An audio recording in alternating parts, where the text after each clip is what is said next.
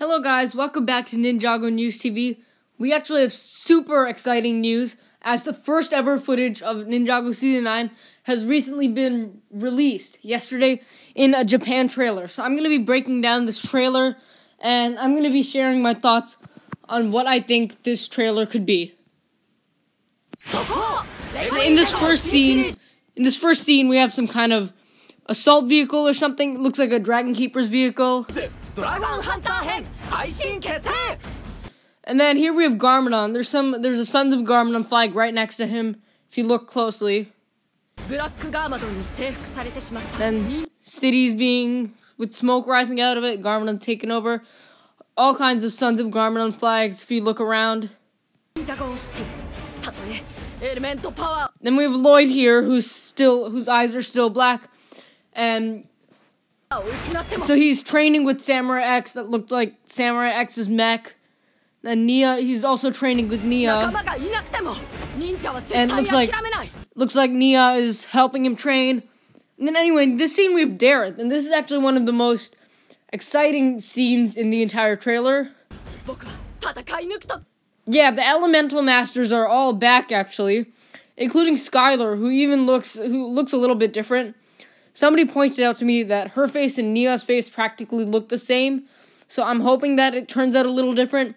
But Skylar definitely looks older, and it's really fun to see all the Elemental Masters back, because all of them more or less look the same, and it's also hilarious to see Tox and Pixel right next to each other.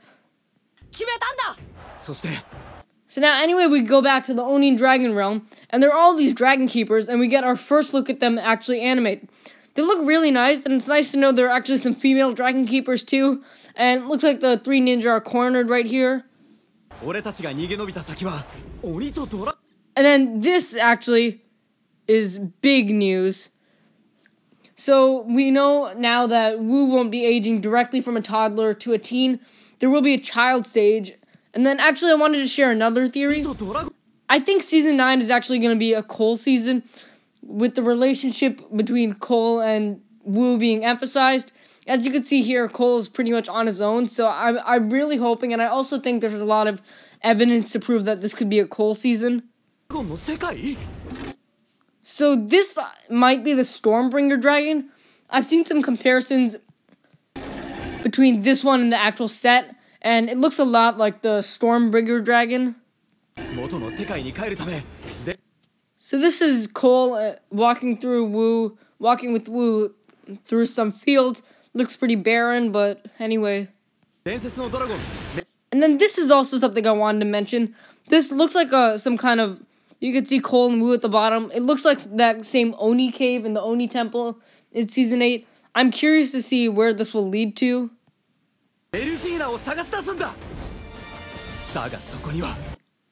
This looks like the Firstborn Dragon. I'm not entirely sure because it also looks kind of evil too. But at the same time, the colors look like it could be the Firstborn Dragon. And then this is our very first look at Iron Baron. And he looks really cool. It's really nice to see him animated, and I'm looking forward to seeing him. And then, of course, his entire army of Dragon Hunters.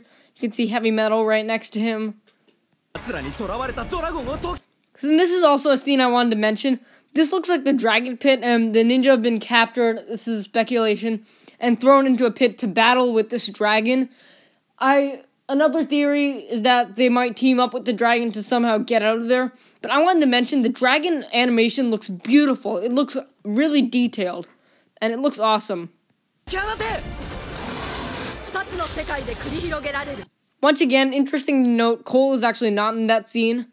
Anyway, in this one we have Iron Baron again, who's latched onto a vehicle.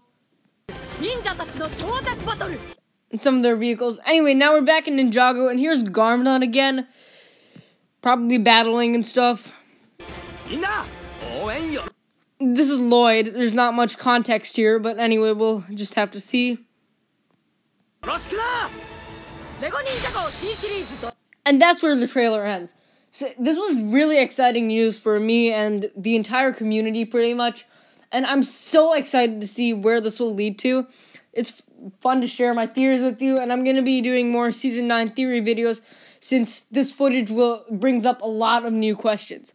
So anyway, guys.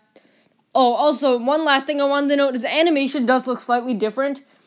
In the last 3 seasons, we've seen like 3 different kind of animation styles. Season 7 looked a lot more Lego-ish, and I loved Season 8. This one looks more smooth, but also kind of Lego-ish, I guess. I don't know, we'll just have to wait and see. Anyway, thank you guys so much for watching. Share with everyone you know, leave a like, subscribe, and I will see you next time.